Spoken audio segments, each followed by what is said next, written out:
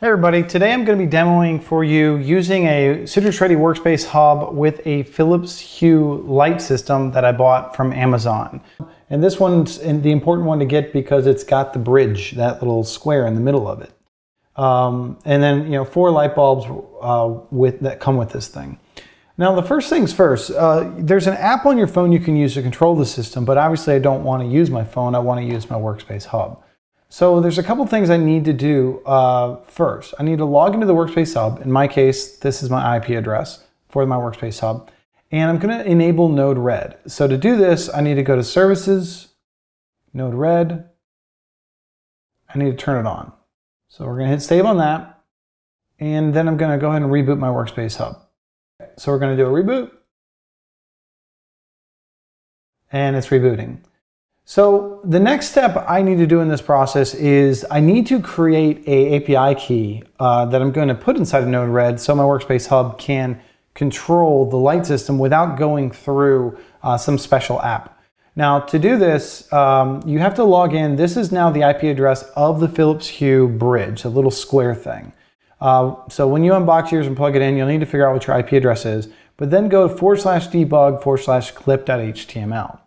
Once you're here, this is the exact screen you will see, and we need to do a few things. So we're going to start by typing in new developer, and we're going to do a GET request on that. And it says, hey, that's an unauthorized user. That's fine. We just want to make sure that we are communicating with the device, and at this point in time, we are communicating with it. So it's passed its first test. So now we just want to go /API, and we're going to copy a body of code, copy, and put it in the message body, paste. Now, if you want to know where I just got that from, I'm actually following the instructions written up right here. Oh, there it was.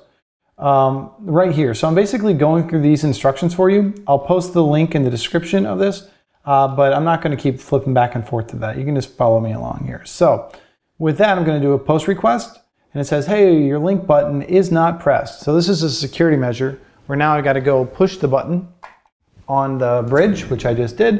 I'm going to post again, and I now have my API username. Now on your end, you're going to see that blurred out because that is basically my username and password, and I don't want you guys to have access to that. So I'm going to blur that out. But I am pasting that into a Word document that I have for this demo. So with that, I'm done on the Philips Hue side. Using an API key, I now can take control of it from Node-RED. Let's take a look to see if our machine is rebooted. It has, so I'm logging in. And now that Node-RED is up, I'm going to go to the same IP address, 1.121, but I'm going to add 1880 after it. And there it is. So this is still the workspace hub, just to make this very clear. This is still 1.121. You can see this is 1.121. This is the management side of it, and this is the Node-RED side of it. So what I now need to do is create a workflow to enable my connect event. When I'm Citrix casting and I'm connecting, I want that to do something, and disconnect, I want it to do something else. So we're going to start by dragging in an HTTP request, and I'm going to just call this thing connect. It doesn't matter what I call it, by the way, but it's a post event, and it's going to, yeah, that's fine, done. And then we're going to create another event for disconnect. We're going to call that disconnect. And that's a post. Done. All right, so basically I created the beginning part of my thing. There's going to be a post of a connect and disconnect. Now what's posting? What's going to do that? Well, let's jump back over to the management side of the workspace hub. Let's go to connections here. Let's go to the workspace hub connection. Click on workspace hub one layer deeper. And there they are. Workflow connect trigger, workflow disconnect trigger. So what I'm going to put in here is the local IP, so 127.0.0.1. That's the same IP you should be using. And then we're going to add /connect to that. So, all right, no, sorry. I knew it was something else. 1880 /connect. Okay, so that's the connection flow. And then I'm going to copy, paste. And I'm going to do a disconnect. I'm going to hit save. So what I like to do is I just like to jump back out, go somewhere else, go back in, and I just want to make sure that's saved properly. Hit edit, workspace hub, And there it is, 127, 1880, connect. Now, keep in mind, 1880 is node red. That's, again, what you're seeing up here. And then we've created, this basically is a post trigger. So it's going to post to connect, and it's going to post to disconnect, which now we have that, there's the connect and there's the disconnect.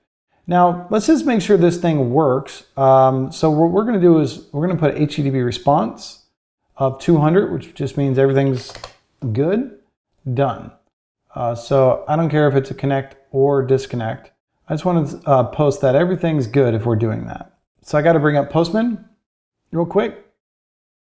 This is just a simple tool you can download off the internet to do exactly what I'm about to do. I'm going to post. So instead of me taking out my phone and triggering a connection or a disconnect event, I'm just going to do it myself manually. So there, I'm connected to 121, 1880, and we're going to do a connect, and it's a post event, and we're going to hit send, and it's working. Oh, I got a 404 not found, and you know what? I know exactly what the error is. I forgot to hit deploy. I always forget to hit deploy. So hit deploy. Now it's deployed. Now let's try that. 200, okay, perfect. So now let's test the disconnect, DIS. Send that one, 200, okay. All right, so using that, I now already know that this is working and that it got a response to there. But obviously that's not what we want to do for the demo. We want to turn some lights on and off. So we're going to go up to Manage Palette and Install, and you're going to type in Philips. And here you can see mine's already installed, but you'll have to click Installed on yours. Once that's installed, you'll get this, you'll get all the modules for this thing. And what that does is if you scroll down here, now you have the modules. All right, from here, we're going to drag in a light and going to double click it. And it says, hey, I need to add a new bridge. So we're going to hit edit here, and we're going to type in that IP address of that bridge. I believe mine was 1.125.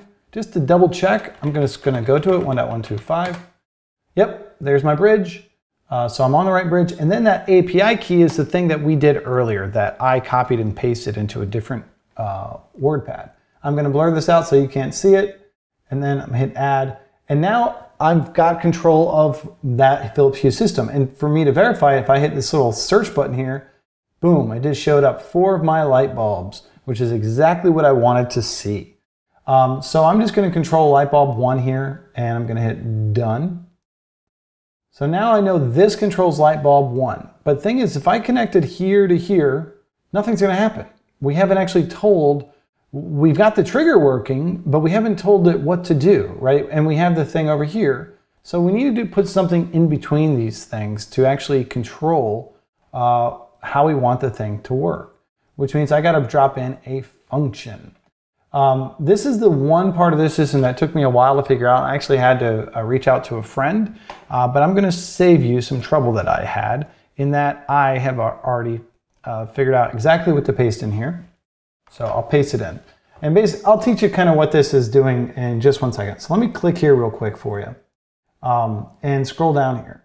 So what you're seeing with this is it's basically saying, hey, there's this message payload, and I'm looking for certain values. So if it's on, that's going to be a true or false statement. So on is either false for off, true for on. RGB is an array, which, give it your RGB array, and it's going to change that color. There's a lot of other things I can do. I can change brightness, transition time. I can do all kinds of stuff, which is basically what I'm now doing with this function.